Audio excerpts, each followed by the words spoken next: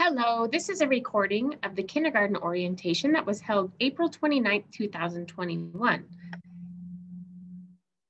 You will find information and hear information regarding this school year, the 21-22 school year, for our incoming kindergartners in the Clover Park School District.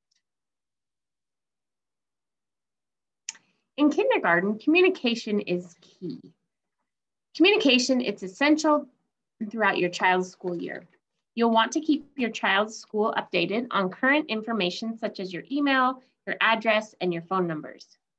Your child's teacher will often communicate through these ways, through phone, email, to share important information or to conduct check-ins and see what support is needed.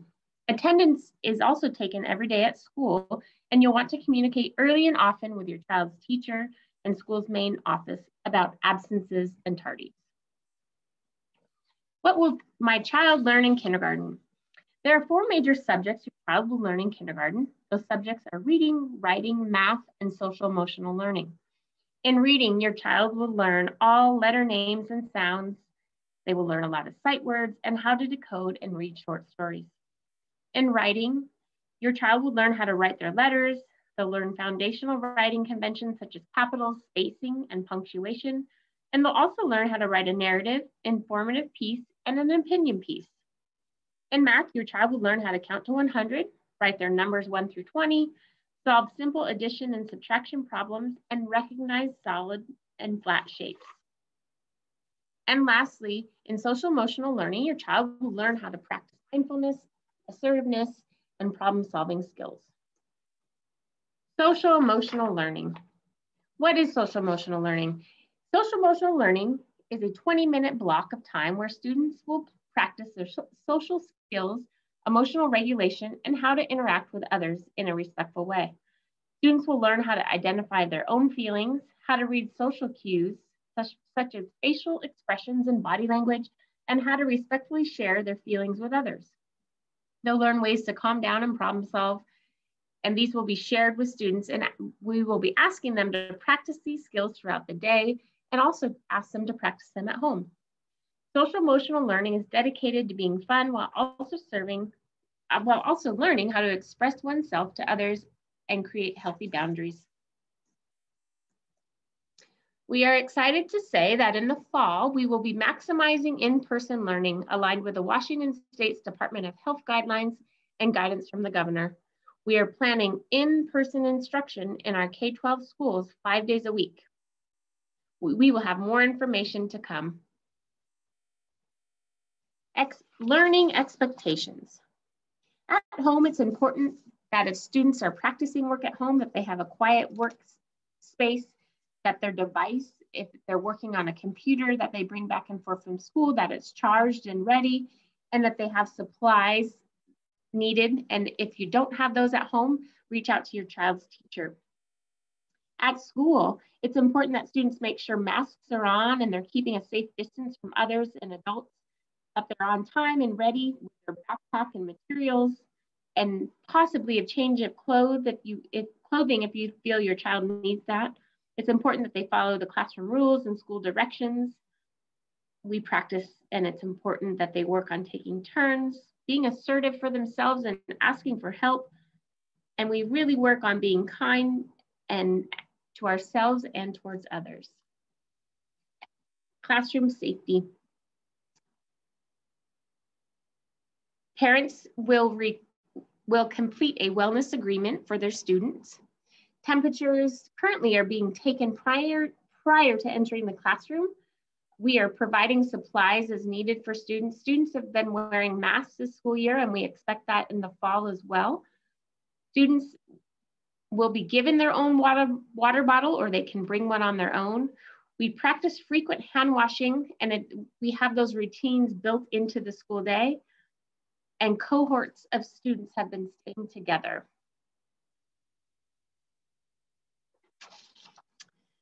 Here are some of the applications that you will become familiar with during your child's school year. These applications are further learning for your students that they can do when they're not in the classroom, when they're possibly at home. Your child's teacher might assign work during the school day or practice at home on these applications.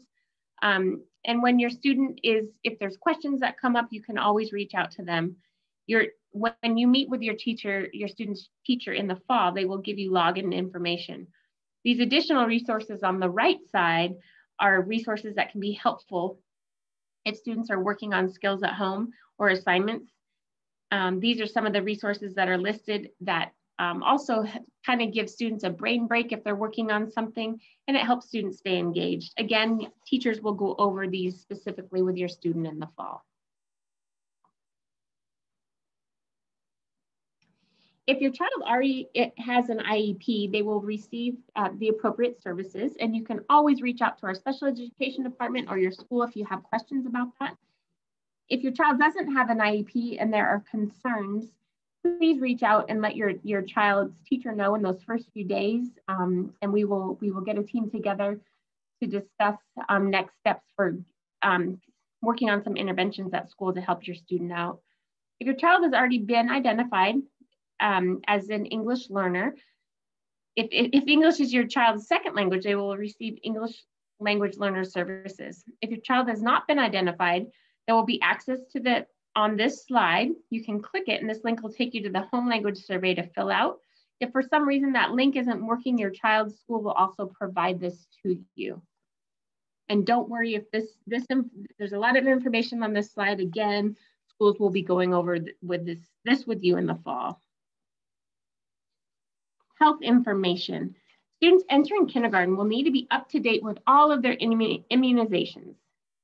Please ensure that the school knows of any life-threatening conditions along with proper medications. All medications must be accompanied by doctor's orders and proper labels. Students are not allowed to administer their own medicines, and we will need doctor's orders and signed healthcare plans for your student to attend school. Again, if any of these things pertain to your student, you would let the teacher know early and before school starts, and we'll make sure that someone reaches out to you to get this process started. Parents as partners. Parents and families, it takes a village. We are not able to do what we do without you. With this, we ask that we keep communication active. Please don't hesitate to ever send a note with your student in their backpack, or sometimes we have parents tape a note to a child's shirt to pass on a message. And also know that we will be putting things in your child's backpack to send messages home as well. Working as a team will allow us to be successful and support each other and to ensure the success for all of our students. WaKids is the kindergarten inventory of developing skills. Every kindergarten in Washington State participates in this assessment. And in the Clover Park School District, we do this on the September 1st, 2nd, and 3rd. After the registration process happens, schools will be reaching out to you to schedule these conferences sometime. They'll reach out to you sometime in the summer, probably. Teachers will be talking to you about what school looks like. It is a great chance for families or guardians to share with our school staff what your child needs, how they learn, as you know your student the best. Teachers really love this idea of having the first days to get to know families. It's a great way to start building a positive relationship, and it puts a lot of families at ease if this is your first time sending someone off to school. So we look forward to those conferences every year. What to do this summer? There's so many things that you can do this summer. We hope that you take time to be outside and have fun, but there's some skills on this slide that would definitely be helpful for students to work on. In kindergarten, we really like to encourage independence and confidence. When students enter with skills and they're feeling good, they feel successful, and they develop a more positive approach to learning when those hard things come, like math and reading. So remember to definitely have fun this summer, but also get ready for some exciting learning ahead. We thank you for taking time to listen to this presentation. We can't wait to meet all of our families. And remember that if you have questions, please reach out to your child's school, as the chat box is not enabled right now for this recording. In addition to that, if you need help with registration for the coming school year, again, reach out to your child's school and they will be more than happy to help you with that process. We thank you and we can't wait to meet all of our kindergartners in the fall